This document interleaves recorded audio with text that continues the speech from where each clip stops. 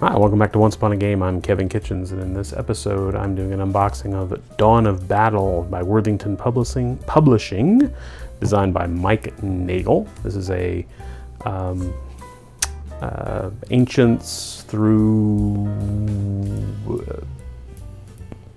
more modern, medieval, I guess ancients through medieval battle game, again from Worthington Publishing. It's designed for 2 players. I'm not sure how well it will play solo.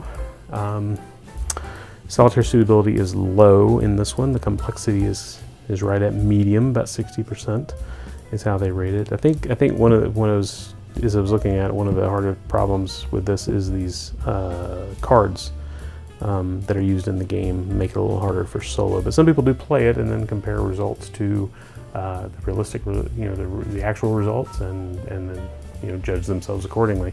But you know what? Any wargamer worth the salt is going to be able to play, as long as there's no hidden information in these cards. Is going to play, true solo against, playing both sides. So let's crack it open, see what you get inside. Hey, if you're enjoying these videos, be sure to give us a like and a share. Don't forget to subscribe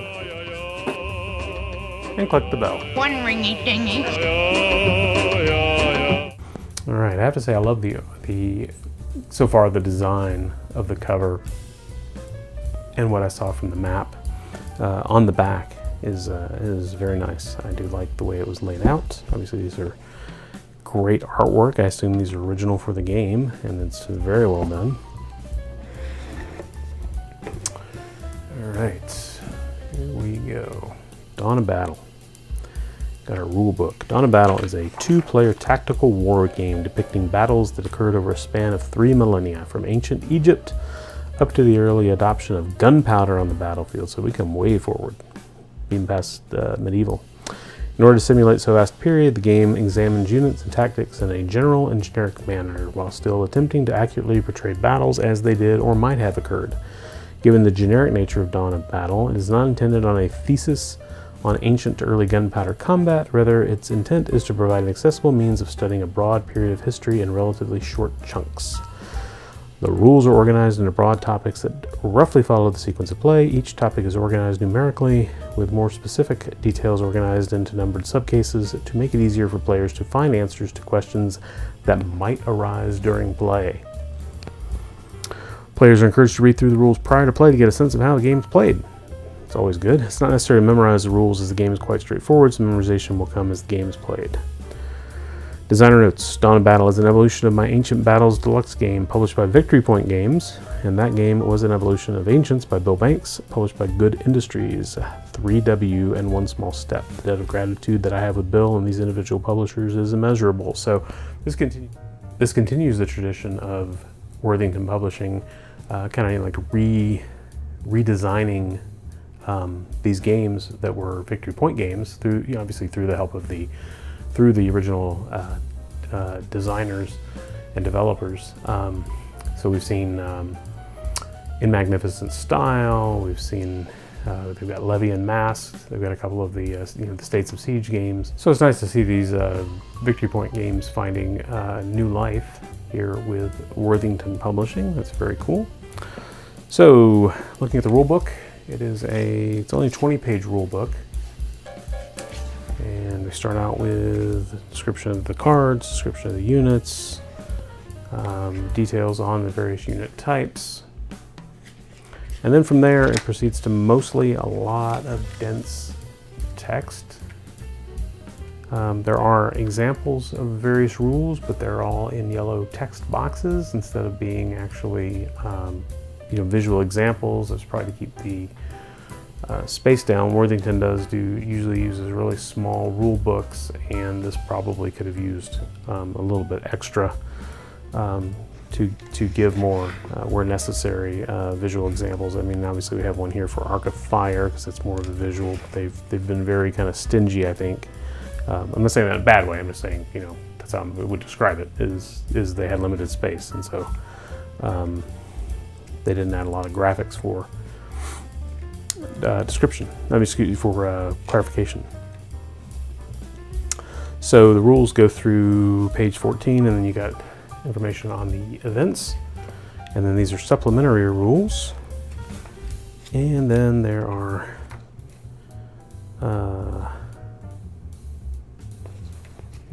rules for designing your own scenarios and the different scenarios that are in the game. And an example of how to design a scenario. So then we've got Scenario Book Volume 1, which kind of promises that a Volume 2 will be coming out or be somewhere else in the box. We'll see.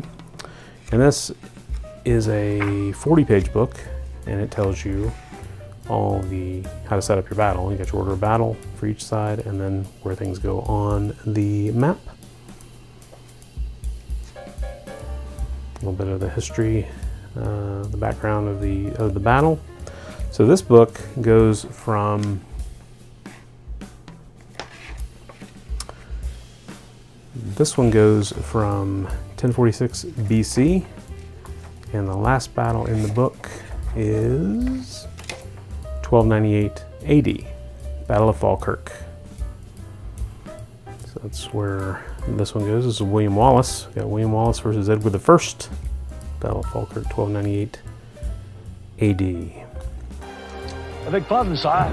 Won't we hit our own troops? Yes, but we'll hit theirs as well. We have reserves. So it looks like it's a low counter density in a lot of the battles, which is kind of nice. And then we've got 2 cardstock clear aids. So we can get it out here. These are identical, sturdy coated cardstock. We've got melee combat results, Clash of Shields table, vector diagram, front of unit, +1, +2 attacking from behind to the side, flanking, action cards, dice color key, and sequence of play. Effects for elephants.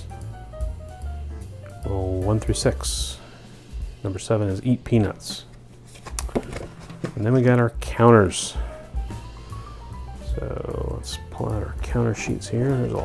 That's the board. There's a lot of counter sheets. That's kind of nice. And they're like freely punching. They're self-punching as you pick them up. They're just gonna fall right out. Look at that.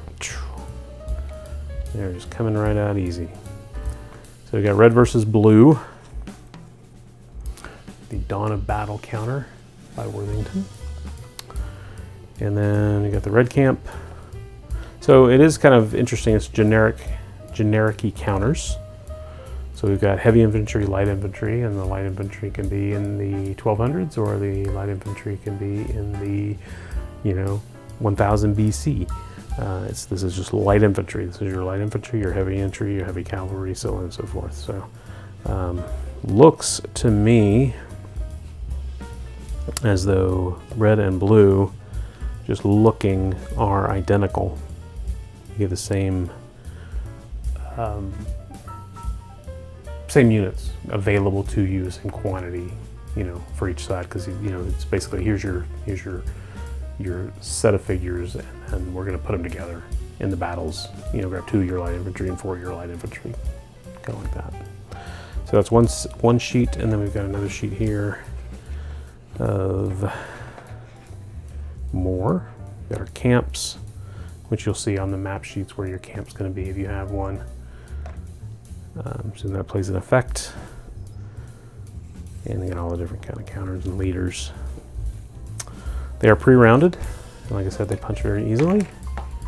They are very thick, good quality.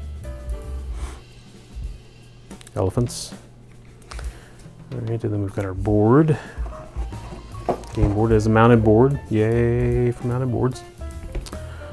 And it's a big board, big hexes. It's just an empty battlefield, so we're not going to bother exploring it completely, but it's just, you got your center hex, and you can see that in all the map, scenario maps, the center hex. It's a vertical board. So 2x4. See if we can get it to unfold correctly here. I'm making a mess of things. Yep, there we go.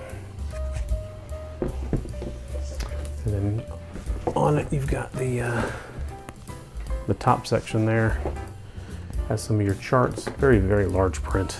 Unit size, movements, light units, elephant effect table, army panic track for both sides, a reference to your facings, and then the turn track is noted on there as well. And then, you know, just a very simple 4x2 panel mounted board.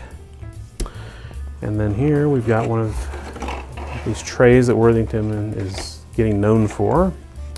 A nice covered tray, usually sits in the box. And in this we've got our 2 decks of cards, one for red, one for blue. And then baggies for storing extras, standees for the leader counters, and then some yellow cubes and some red cubes.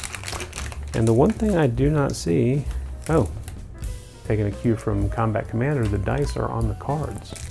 I say Combat Commander, there's plenty of other games that have the dice on the cards. Many games do that to keep it from being too swingy, but I did see a note in the rules that say you can use real dice if you want to. So you got melee results, you've got a red die and a white die, and a blue die, and a black die, and white die. So they're in order by the die rolls up to the 6s. And we got our melee results tables, which are different on each card. So that's pretty cool. And then we've got various events, perspiration. Discard this card at the beginning of the melee cycle to add 1 to all of your melee attack rolls.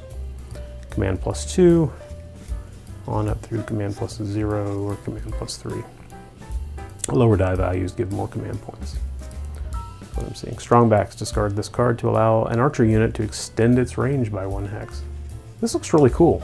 I mean, this might actually get me interested in some of the more ancients games. So if you pick up a copy of Dawn of Battle by Worthington Publishing, you are going to get this very cool tray with a lid, 2 decks of cards, 1 for each side, a set of yellow cubes, set of red cubes, baggies, standees, or standee holders.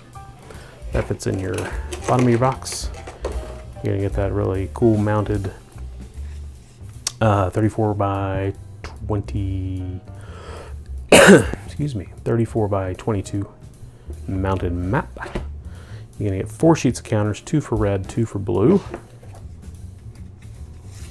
2 player reference cards, scenario book, volume 1, 40 pages, and 20 pages of rules.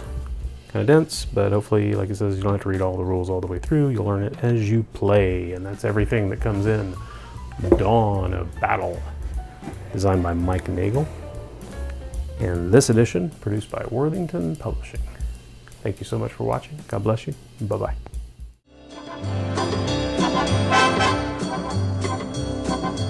Oh!